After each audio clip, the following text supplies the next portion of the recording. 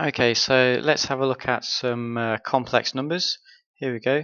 Given that z over z plus 2 equals 2 minus I, where z is a complex number, find z in the form a plus ib. Okay, there's a couple of ways to do this.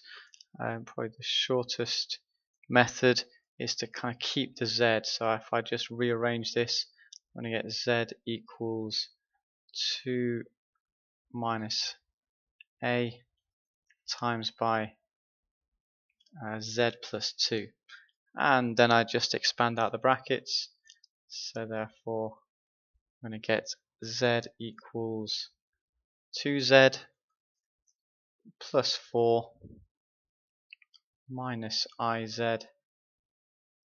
minus 2i.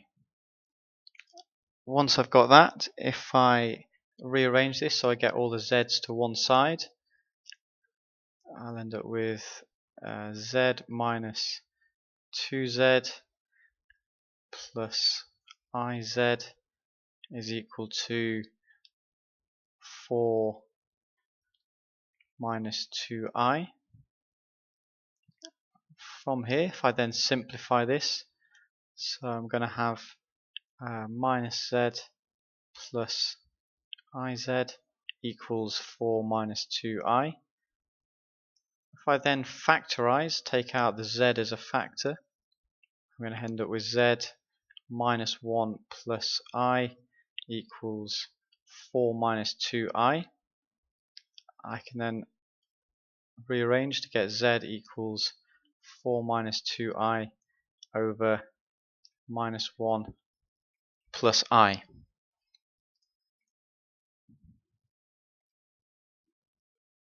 Okay, now I've got it in this form here. Remember what I'm trying to do, I'm just trying to find z as a plus ib. Well, at the moment I need to get rid of this bottom part, this denominator here, so I do that by rationalizing the denominator. So I'm going to end at 4 minus 2i here, minus 1 plus I.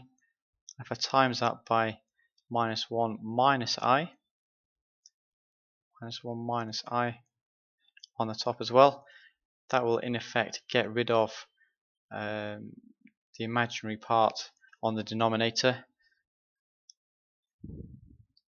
And if I do that, well, I'm going to end up with 4 times minus 1 is minus 4, minus 4i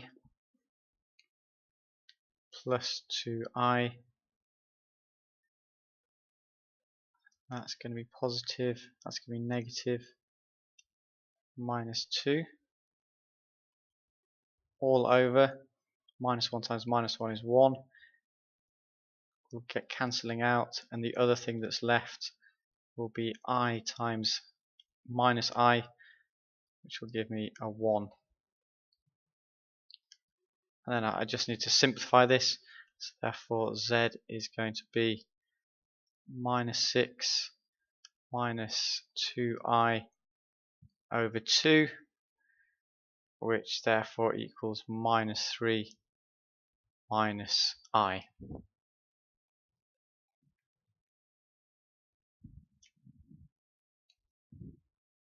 Okay, question number 2.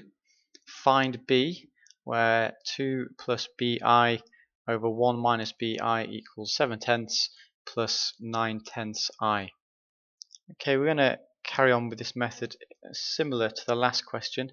If we basically rationalize the denominator, basically get rid of the imaginary part, so 2 plus bi, if I times that by 1 plus bi, and then I've got the same on the bottom, so 1 minus bi, 1 plus bi, and I remember that that is still equal to 7/10 plus 9/10 I.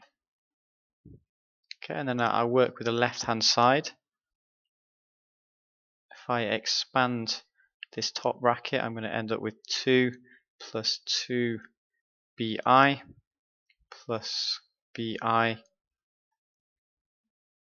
minus b squared, all over 1 plus b squared, and again that is still the same on the right hand side. Okay, and once I've got that,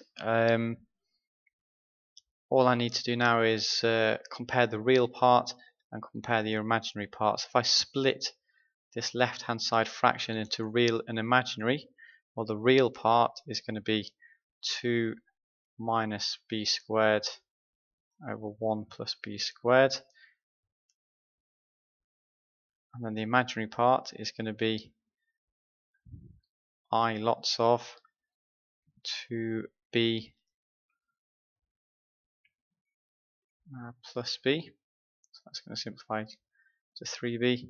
1 plus b squared equals 7/10 plus 9/10 I, like that.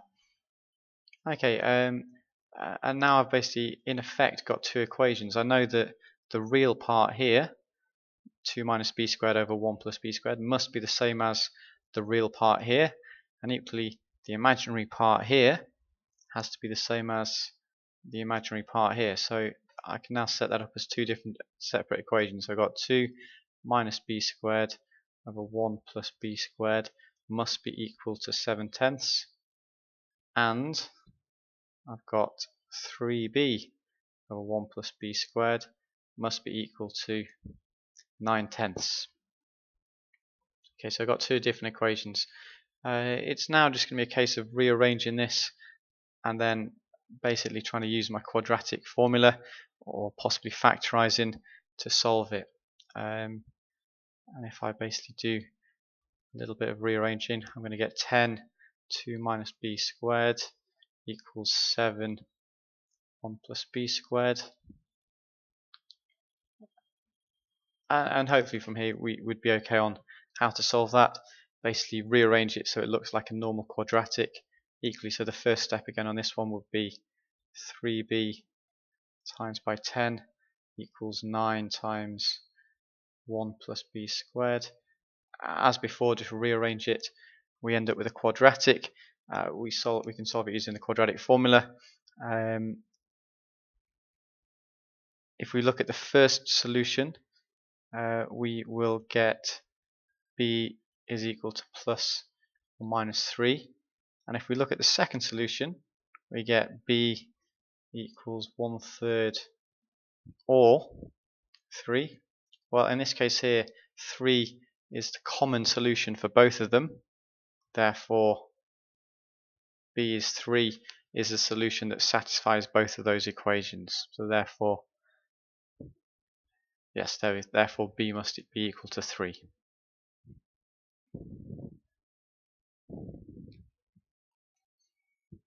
Okay, question number 3. We have z equals b plus I all squared, and b is real and positive, and I know that the arc of z is 60 degrees. Okay, it's probably worth just kind of clarifying what all this means. So there we go. This angle here, so theta is going to be 60 degrees. And now b is real and positive, so because b is real and positive, we're going to get an angle that looks this way, because this, yes, we're going to go along this way. If b was negative, then we would be going the opposite way. But b is positive, so we're going this way. And basically, to find out this angle, well, what do? We're going to do, this is the imaginary part, this is the real part here, and using trigonometry, because this is a right angle triangle, we'd be using tan theta equals opposite over adjacent, so imaginary over real. Okay, so if we can basically work out the imaginary and the real part of this, we can in effect use this formula here. And remember, this has just simply come from SOHCAHTOA. Well, let's actually expand out this bracket.